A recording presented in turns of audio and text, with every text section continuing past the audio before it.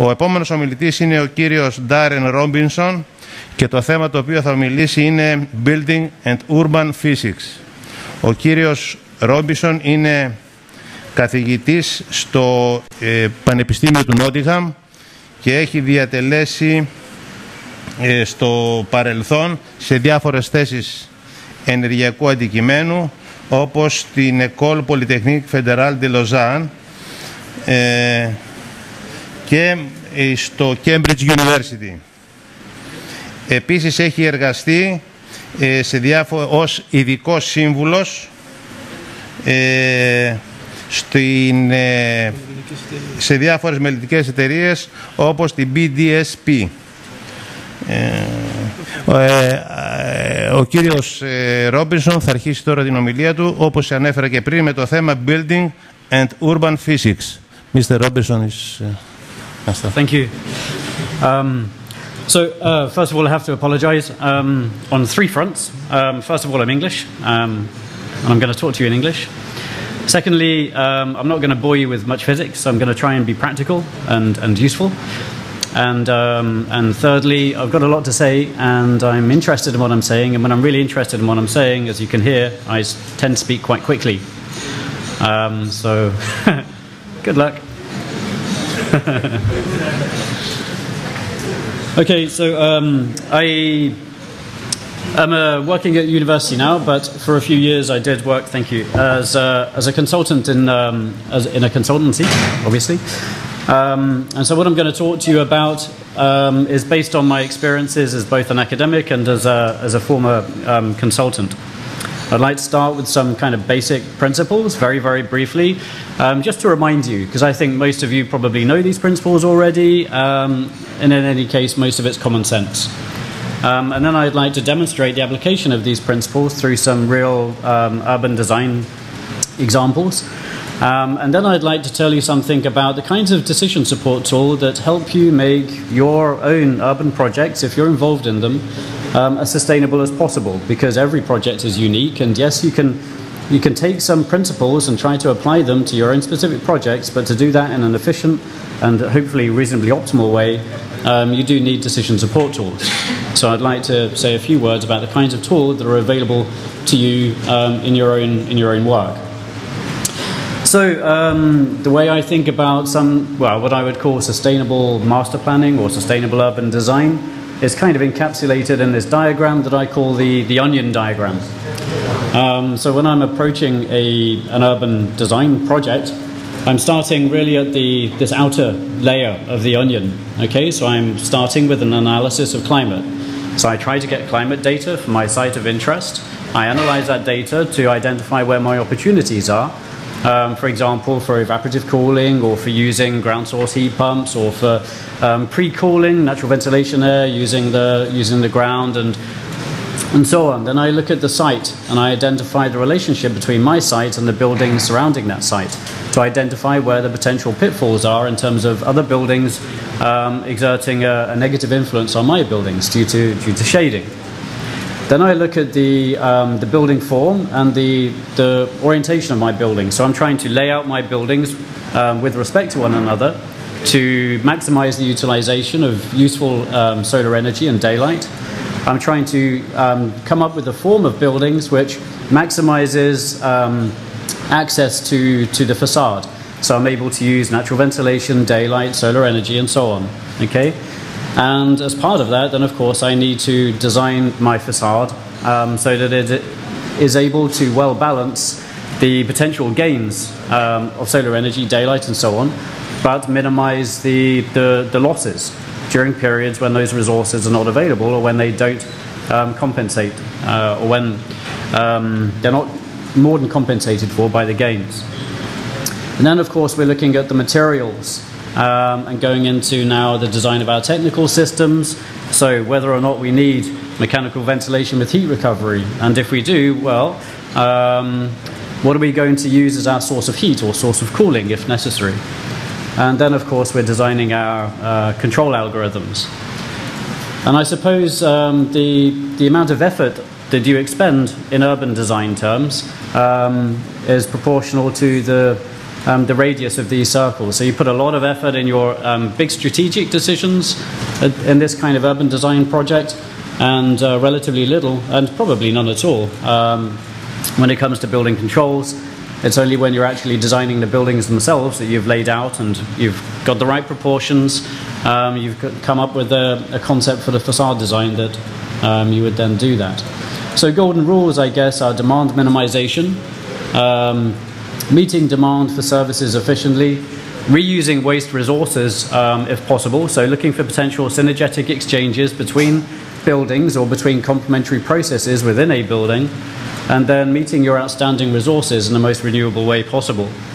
So in slightly more concrete terms, we want to arrive at a building form, as I said earlier, which maximizes the proportion of the footprint which has access to the facade. So, well, I used to be involved in the design and development of a tool called the LT method at Cambridge, and we tried to come up with forms that would maximize this passive fraction. So that, as I said, that's the proportion of the whole footprint which is in what we call a passive zone. So that's about twice floor-to-ceiling height from the facade. Okay? And then, as I mentioned earlier, we want to, for a given orientation, for a given type of building, we want to optimize our glazing ratio. So here you can see there are different curves where we've got glazing ratio on the x-axis and specific energy use in megawatt hours per meter squared on the y. And for different types of use, so cooling is increasing with glazing ratio for this particular location, for that particular orientation. And heating is reducing. Lighting clearly is reducing rather significantly. And the aggregate of those tends us towards an optimum at around 30% for this particular context, if we're using cooling as well as heating and lighting. We of course want to conserve our resources, so we want to insulate well our building envelopes, and we heard earlier about the Minergie standard, so that's one approach. But for me it's a little bit dogmatic. It's imposing mechanical ventilation with heat recovery. That can be useful, but there are alternative methods available to us, and I'll explain one a little bit later. As I said, we want to satisfy our resource demands in the most efficient way possible, so we want to use efficient lighting. We want to use efficient heating systems, so possibly condensing gas boilers or using some form of district cogeneration. We want to apply these principles systematically throughout, so not just with respect to water, but also, for example, with respect to, sorry, not just with respect to energy, but also with respect to water. As I mentioned, we want to look for potential synergies. So maybe we can derive energy from waste. We can combust our incinerable waste, and we can digest our human waste to produce a methane, which we can then combust. And I'll give you an example of that a little bit later. And as I said, the last kind of element in this kind of process is to use renewables. So some examples. I was lucky a few years ago to have been given some money to basically just go on a tour of Europe with my backpack and visit some communities which were known for being relatively sustainable. And I had a chance to go to a place called Ekovikki in Finland, which is just on the outskirts of Helsinki, and to visit a quartier called Bo01, which is on the outskirts of the city of Malmö in Sweden, to visit Hammarby Sjöstad, which is on the outskirts of Stockholm in Sweden, to visit Vauban at Freiburg in Germany, and of course, well, being British, I had to go to BZ in England. I would encourage you to look at, to find out a little bit about these different projects. I don't have time to talk about all of them, so I'm just going to focus on Hammarby and BZ because there are particular elements that I think are really give us interesting lessons. So in Hammarby, this is really the layout. It's, as I said, it's on the outskirts of the city of Stockholm. It's a kind of a regenerated industrial area where the objectives were to really minimize transport demands, minimize the energy use due to transport, minimize the demand for energy used in the buildings, and to meet those energy demands in the most efficient way possible. This is that was the master plan. This is how the site looks. So now we've got a main road that goes through the development. This has a tramway in the centre, which also goes around here and connects with this part of the development. There are also regular ferries that disembark here and take you across to the mainland into the city. There's a good cycle network. It's actually well thought out with respect to transport. Compared to some other relatively sustainable urban developments that I visited, this is a development that actually welcomes and embraces the car, which is unlike some others.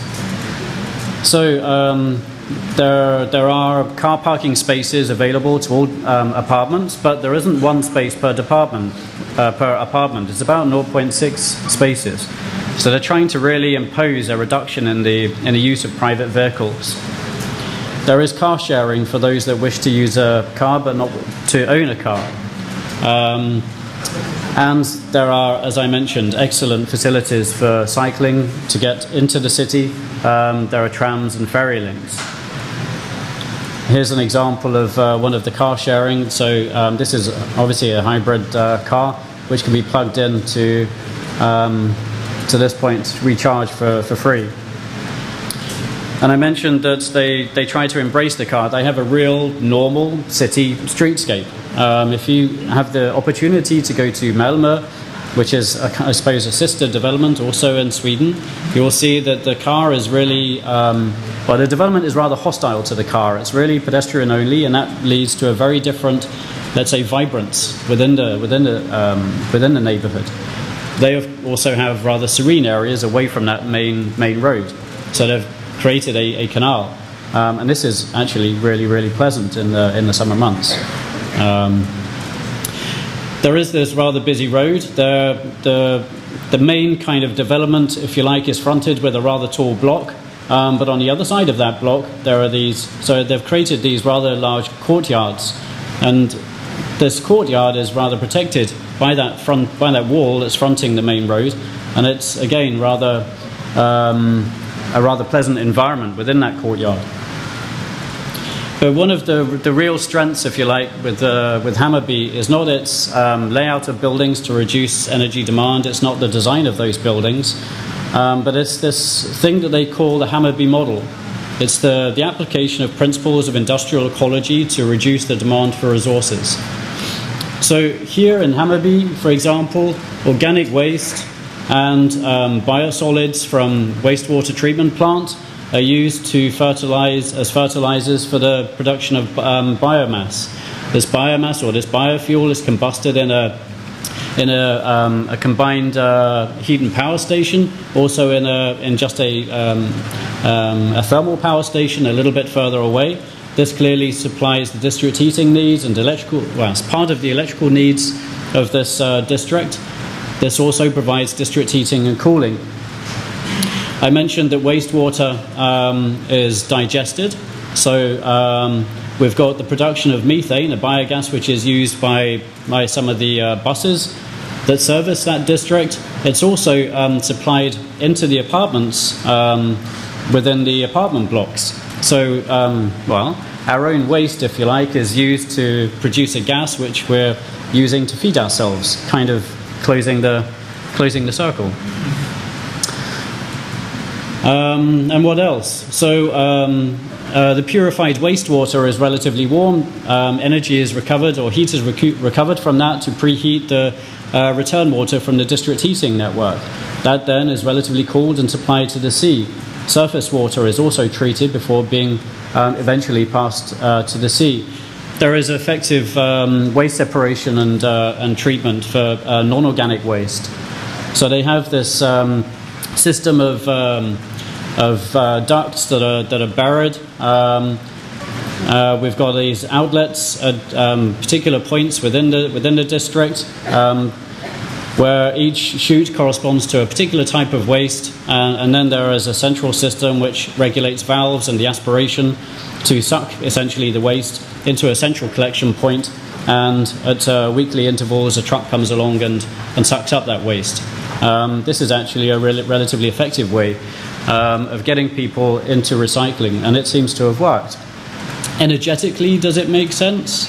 I think the jury's out, but it certainly seems to be a very popular system in that particular district, likewise in Malmö. But I said that the buildings haven't necessarily been well laid out for the utilization of solar energy.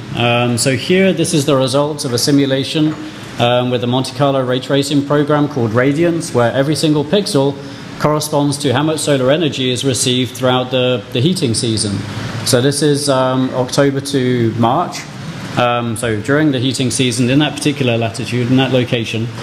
So you can see that there's this main kind of south-facing wall that I showed you earlier.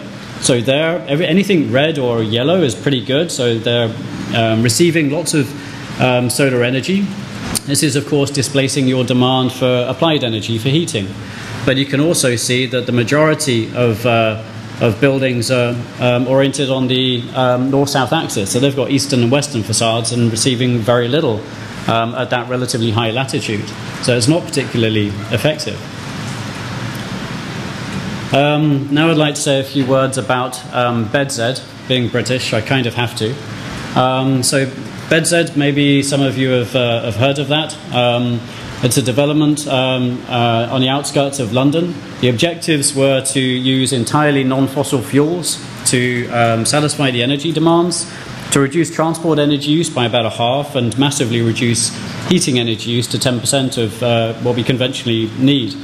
Also to reduce water use and to increase recycling. What they also wanted is to, and actually a criticism that we could level at all of those 5 exemplar projects is that there is very weak social mix. So we tend to see that in these so-called demonstration projects, we've got relatively wealthy, young, well-educated families that actually can afford to pay the additional rents. What we don't see is so much integration of people that are on a lower income. So they wanted to resolve this here by having a model in which people can own their own apartment, in which they can own half of that apartment, or in which they can rent their apartment or other house. So that was their plan. Initially, the idea was that there would be these 3 kind of terraces of house. So they wanted a compact form in which there's a relatively small heat loss surface area, but also facing south so that they're able to utilize solar energy to minimize the demand for heating. And then they thought, okay, well, actually, don't we want to also integrate workplaces into this development and hopefully have people that are going to be living there also working there? So we're reducing the demand for transport. And they were looking at the layout of these blocks, looking at the utilization of solar energy, and they made sure that they were spaced sufficiently distant from one another that this wasn't leading to a reduction in available solar energy to the block behind. But they thought that there's this zone that's essentially going unutilized. So decided to put workspaces, offices, in that relatively shaded zone. In those offices, the internal heat gains would be relatively high because of the equipment, so they need less solar energy. They also wanted to have north-facing light anyway, so they reduced the risk of glare on things like VDU screens. So then we've got a development now which is actually very high density. And this is how it looks in sections. So here you've got your living space, and here you've got your workspace with this roof light providing daylighting to the spaces. And here you've got your street and access from one side to another where there's a roof garden. And this is how it looks as built. You'll notice these Teletubby style chimneys. This is actually, so in the Minergy talk we heard about mechanical ventilation with heat recovery. This is a natural solution. Okay, so you've got 2 basically holes. We've got a wind vane essentially here, which is making sure that the outlet is always located on the leeward side of the approaching wind. Okay, so we've got a negative pressure here, and we've got a positive pressure on this inlet. All right, and we've got a heat recovery, a heat exchanger here. Okay, so heat is being recovered from the outgoing air to the incoming. So this is a natural solution to heat recovery. With respect to the form and the spacing between buildings, this is again one of these wintertime irradiation plots. And we can see that this building has been sculpted so that it accommodates a relatively large built volume, but doesn't reduce access to solar radiation to the block behind. That's actually a very efficient solution. But, of course, it's a rather simple problem, right? It's just a repeated set of units. In terms of the sort of thermal design concept, if you like, so it's a super insulated envelope where the U values are typically 0.1 watts per meter squared Kelvin. We've got triple glazed sun space, a further double glazed layer here. The idea is that we'd have a relatively warm sun space, which is preheating the ventilation air that's applied to these units, in addition to the recovery of heat from those wind cowls. It's a relatively thermally massive interior, so that excess solar energy is being absorbed within the structure, which can be discharged when it's cooler later in the day. So during periods of high solar irradiance in the wintertime. And of course, this reduces the risk of overheating in the summertime. And here's an image of the interior onto the sun space. Unfortunately, what they didn't know when they came up with this design is that normally in the UK, sadly, when we do have sun spaces, they tend to be used as an extension to the property. So those doors pretty much will always be open. And this will essentially be then heated sun space when there's no solar energy, well, when the sun is obscured by cloud, as is sadly often the case in England. So it's not quite as effective as one would have hoped. It probably actually tends to increase the total heat demand. But it was a nice idea in principle. They thought more holistically about the reduction of the use of energy. So they also thought about the specification of materials of low embodied energy content, and also the specification of recycled materials where possible. So here's an example where they analysed, and they did this systematically throughout the project. But here's an example where they analysed the embodied energy content, or eco points, of different facade finishes. So they looked at local oak weatherboard, they looked at a softwood that was been preserved, the alternative being a brick cladding, and compared that with it's very ugly, but a UPVC cladding. And they found, of course, that the timber solution was the best, and that's been used for part of the facade cladding. They also specified a kind of green roof, so sedum is integrated into the roofs. This is a type of vegetation that doesn't really require deliberate irrigation, but does nevertheless add additional insulation in winter and reduce the risk of overheating, let's say, in the summer. Now, I mentioned earlier that we also need to take care with the specification of our internal appliances, both light and electrical appliances, So they specified systematically A-rated appliances throughout these homes. Of course, they reduced the energy for fans for the mechanical ventilation with heat recovery. There is no mechanical ventilation. And these units are really relatively well daylit, so reducing the demand for lighting. And what they found is that, these investments, the additional cost associated with these measures, has a payback period of around 10 years due to the energy savings that result from them. The result is that these homes use about 3/4 of the electrical energy for lighting and appliances of a typical home in the UK. But they also thought about the supplying electrical energy, or harnessing solar energy, which is converted into electrical energy with these solar cells that are integrated into the sun spaces, so into the roofs and into the south-facing facades. With respect to heating, so using some relatively renewable resource for heating, then, okay, I better hurry up. Then they specified a system of using wood chips, gasifying these wood chips to produce a wood gas, which would then be combusted in a combined heat and power engine, Unfortunately, the supplier of that system went bankrupt at about the same time that the system broke down, and this was unfortunately replaced. I think I better swiftly move on, but just to say that the energy use is about half for heating as it is in a conventional building that satisfies our building regulations. So some conclusions from these kinds of case study are that community participation is really key when you want to integrate novel ideas into an urban development, to get the kind of acceptance and to build the seeds for a tight community. I mentioned that communities should be socially inclusive, and this is something that's often forgotten. One thing that's important is that if you're wanting to launch a new urban design project and you want to have competing architects or urban designers come up with proposals, that you have very clear competition criteria relating to sustainability with which to judge those different competing proposals.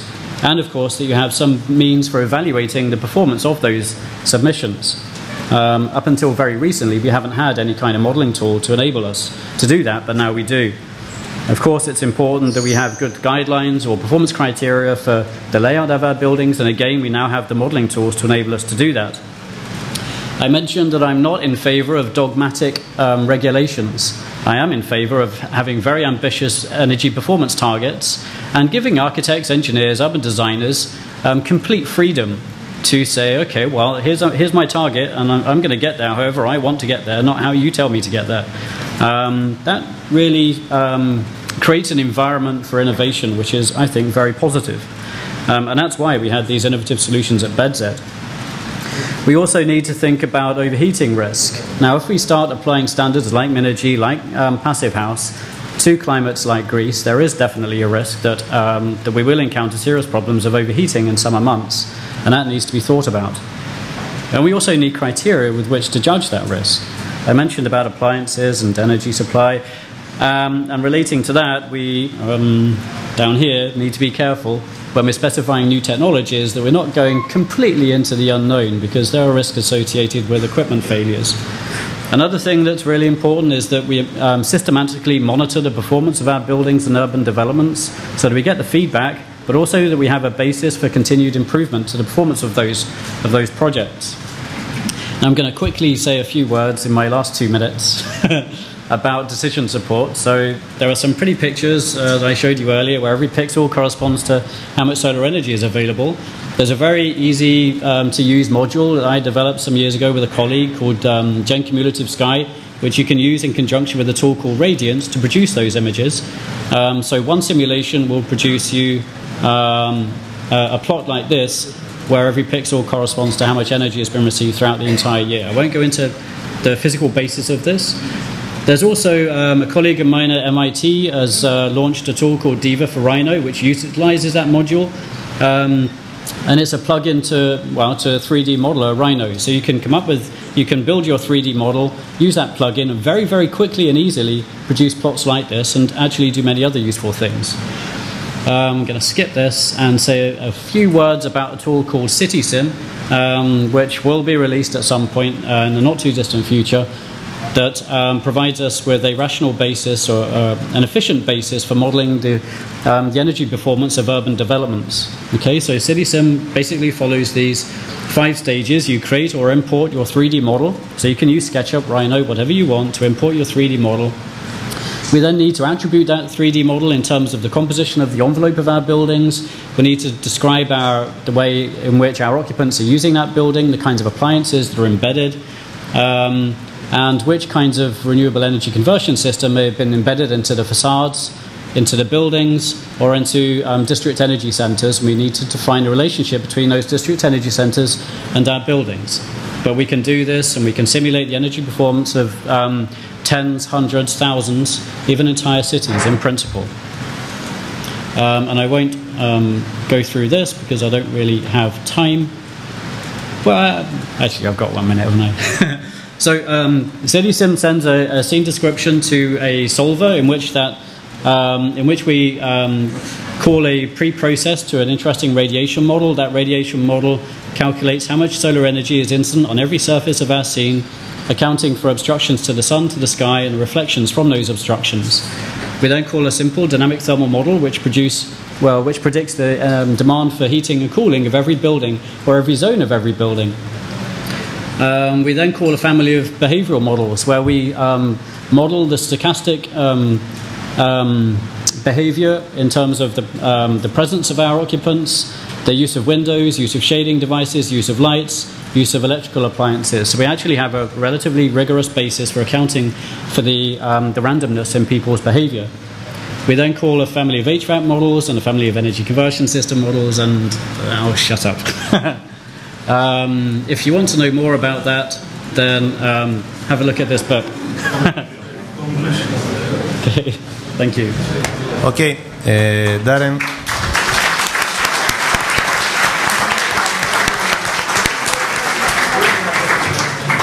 Daren, thank you very much for your interesting presentations.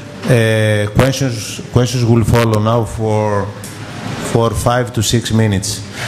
Ερωτήσεις σε όποιους θέλουν για ένα διάστημα 5-6 λεπτών, διότι ακολουθεί αμέσως ο επόμενος ομιλητής. Καλό θα είναι οι ερωτήσεις να γίνουν στα αγγλικά για λόγω συντομίας. I hope you don't need your Ερώτηση. Ναι, κύριε. You don't need your presentation. So. Κύριε Φώτη. Όχι. Το μισό λεπτό. I would like to know more about the CitySim program. I thought it would be very interesting to use it in my own business, and I want to ask you how can have it. Download, pay, what is the procedure? Okay, at the moment there is no procedure, and my new institution in England is currently negotiating with my old institution in Switzerland to figure out how we're going to take things forward, but it won't be too long before we've resolved this.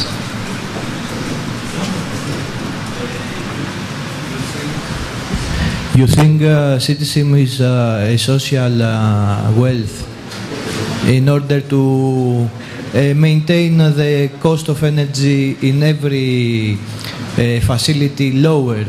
You should think that such programs, like the Americans do, should be shared throughout the engineers. I'm sorry, I'm not sure I really understand the question. Never mind.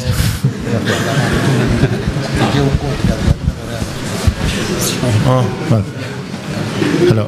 As we saw in the bedset, the problem with the open doors, I suppose that this is a common problem when we design something that is radical or new. For you, what is the solution when you design for something for people that you don't know exactly how they're going to behave? Do you think that there maybe should be a manual when you get in a new building, or maybe that we should encourage them some way to use? Yeah. Okay, that's actually a very good and important question. And your questions were very good and important too, I just didn't understand it. So my feeling is that we need to make our design simple and intuitive enough so that they're understandable by people without any explanation. That is very difficult to achieve. In some cases, there's no avoiding a certain degree of complexity. And in that case, yes, we do need to have really simple, 1 or 2 page cartoon type explanations for people. We also need to make sure, we can also brief our occupants when we've finished a building and or development. And one example of that is this development at Hammarby Sjöstad. So any new tenant or any new owner of a building visits the visitor centre, and they're briefed on the Hammarby concept, how to live there in the most sustainable way, and what the opportunities are for them to reduce their carbon footprint. And actually, they seem to really enjoy that. Yeah. Άλλη μία ερώτηση και τελευταία.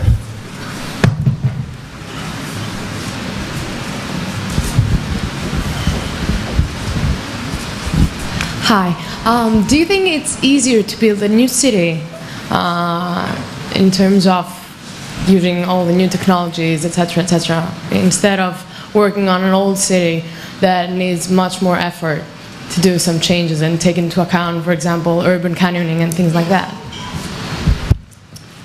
The short answer is yes. The realistic answer is, well, I suppose it depends on where we are. I mean, if we're looking at Asia or South America, where new towns and cities are being conceived on a very frequent basis, then there are wonderful opportunities there, and we can use these computational tools to help us optimize those developments. And we have a different type of challenge in Europe, for sure. We're already at around 80% urban. And so our challenge is to renovate the existing stock. These kinds of decision support tools we can of course use to do that. But I think we're at a very embryonic stage in understanding what's the most effective way for doing that, and also what kinds of financial stimulus we can put in place to encourage rates of renovation. So we need to encourage kind of bottom-up action, and that's non-trivial. I was very pleased to see the solution that's being put in place in Switzerland to use a carbon tax to subsidize investments in renovation. I'm not sure that that's valid or applicable Europe-wide, but yeah. Δεν υπάρχει άλλη ερώτηση. Ευχαριστούμε και πάλι τον κύριο Daren. Thank you very much, Daren.